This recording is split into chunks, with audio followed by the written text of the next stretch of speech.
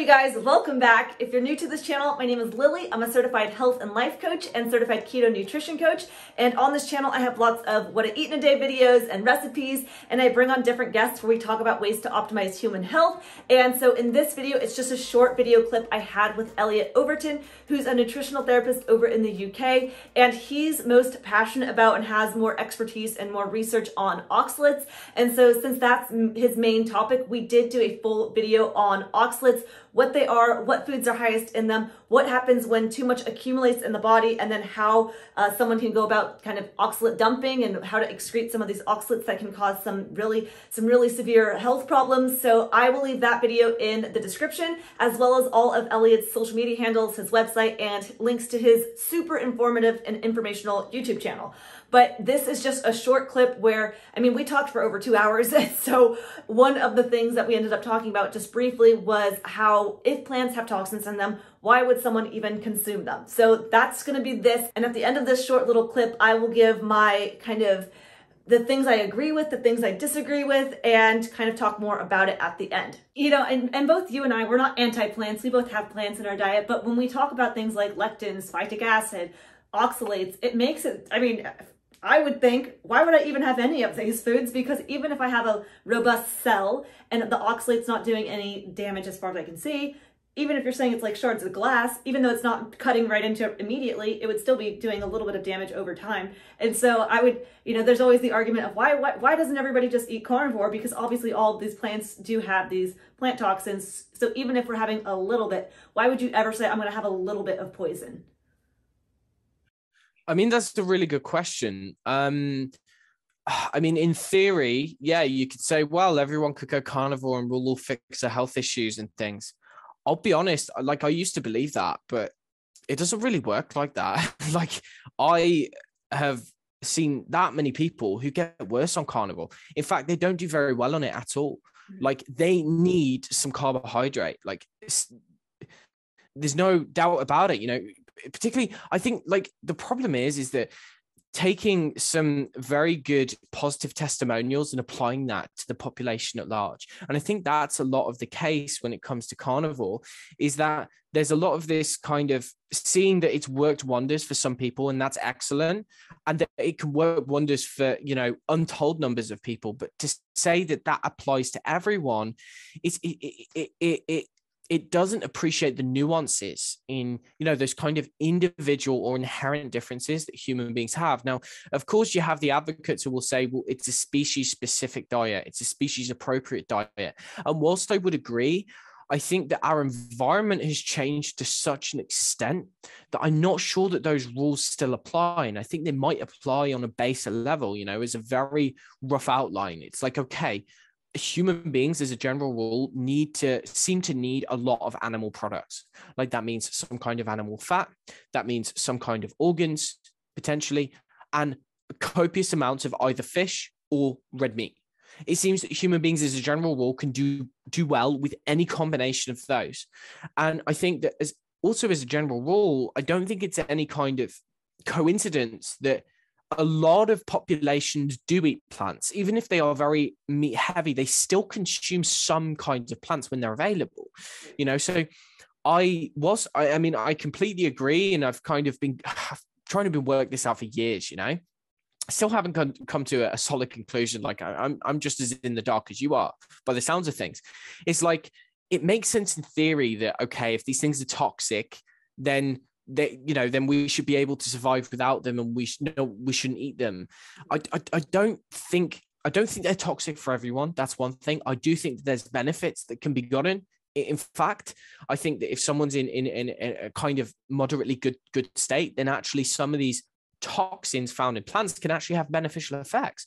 Right. Whilst I don't know of any beneficial effect of oxalate, I do think that there are beneficial effects of, and kind of in disagreement with Paul Saladino here. You know, he talks about how, you know, plant-derived hormesis is not really all that good, and in fact, environmental hormesis is much better in the form of like cold therapy and sauna and exercise. Well, I think the body of literature is so vast that to say that plants, although they have a minor level of toxicity, that there's no benefit from that. Well, I've used clinically applications like curcumin, green tea extract, which are toxic at the cellular level, but they seem to help. You know, they actually exert some positive anti-inflammatory effects.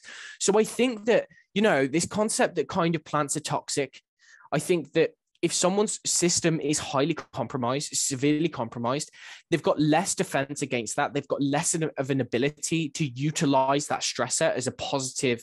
You know, this concept of hormesis being a stressor actually spurs you on to improve your own endogenous defenses.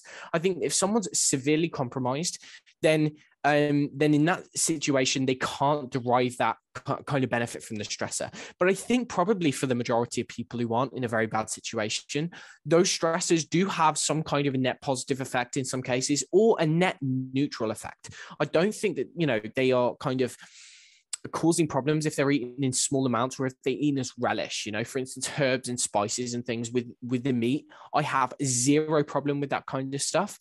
Of course, you know, under most kinds of circumstances. Now, what you were saying about why doesn't everyone eat carnivore? You know, this concept of there being a higher ratio of animal foods is really important. I think that applies to everyone. I really do, as long as they can digest that properly.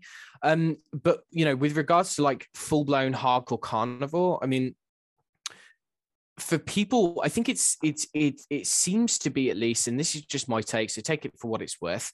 And it seems, from my impression, that probably the vast majority of conditions could benefit from this. And these are the more common conditions like, you know, cardiovascular diseases, diabetes, metabolic syndrome, obesity, anxiety disorders, depression, gut disorders, that kind of thing, right? They're really common conditions which afflict most people. They seem to respond very well to carnivore. At least most of them do.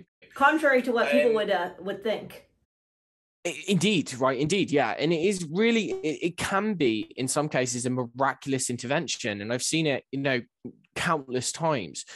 That being said, I would say that there are a specific set of conditions which don't seem to respond all that well to carnivore, like the complex conditions like chronic fatigue syndrome, ME, multiple chemical sensitivity, chronic inflammatory response syndrome, postural orthostatic tachycardia syndrome, and mast cell activation syndrome, and these kind of collection of what are referred to as sometimes like environmentally mediated diseases, which oftentimes factor in, they have like mold can be an issue, chronic infection can be an issue, stealth infection, Lyme disease, severe toxicity, heavy metal toxicities, chemical toxicities, these kinds of things, which for some reason I tend to attract quite a lot of these people. So these make up the majority of the people who I see. I don't really see that many people with diabetes or anything like that.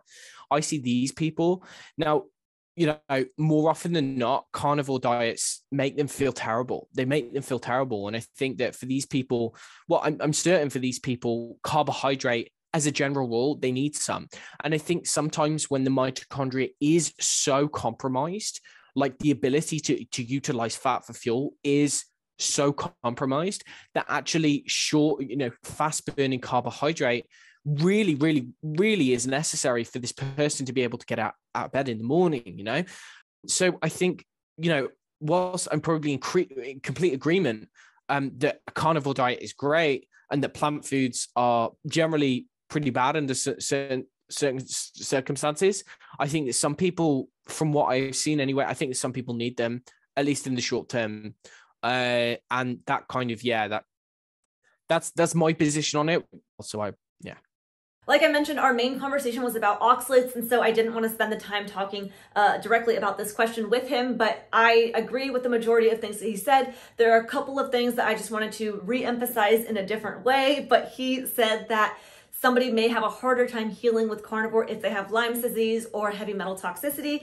And maybe that is the case, but I wanted to just throw it out there that I do know somebody who had Lyme's and cured their Lyme's by eating carnivore. And in the same sense, when it comes to heavy metal toxicity, somebody may have diabetes, but they also might have heavy metal toxicity. But that doesn't mean that eating carnivore is not going to help heal them in certain ways. So anyway, I just wanted to add that. And then I do agree that, you know, why should somebody have plants if they have toxins in them? This is a question I'm often asked, but there's toxins in meat, there's toxins in fish, there's toxins in eggs, there's toxins in water, there's toxins in everything. So the cons to plant foods are that they have toxins in them, but the pros are that they do have vitamins and minerals and nutrition. Other people, a pro maybe that they add variety, they add flavor. A con, depending on who you are, if somebody has high blood sugars, then maybe certain fruits might want to be avoided. Or for somebody, if they have leaky gut or ulcerative colitis, then they may want to avoid certain vegetables because, again, that's maybe going to add more cons than the pros. Other people, maybe the cons to having plant foods are that it takes more time to prepare them properly, so that way they can access the vitamins and minerals in them. At the end of the day, any vitamin and mineral someone's looking for can be found in animal foods, but if somebody wants to have plant foods and it works for them, then, similarly to when I go to the gym and I get the con of small micro tears in my muscle fibers, the pro is that I'm building my muscles. So while there are toxins in plants, there also are toxins in everything, but there are also pros to plants. It just depends on if somebody even wants to include them. Maybe they don't even like the taste of them and they know that they can get all the vitamins and minerals they need from animal foods. But in general, if people, it just depends on what people's goals are and where people are in their health journey, if the small amounts of toxins in plants are going to do more damage than good. So I hope you got some good value out of this video. If you did, please make sure to give it a thumbs up. That way this information reaches more people. And if you missed the full conversation I had with Elliot, I'll leave it right here. And I hope you have a great rest of your day. I will see you in the next video.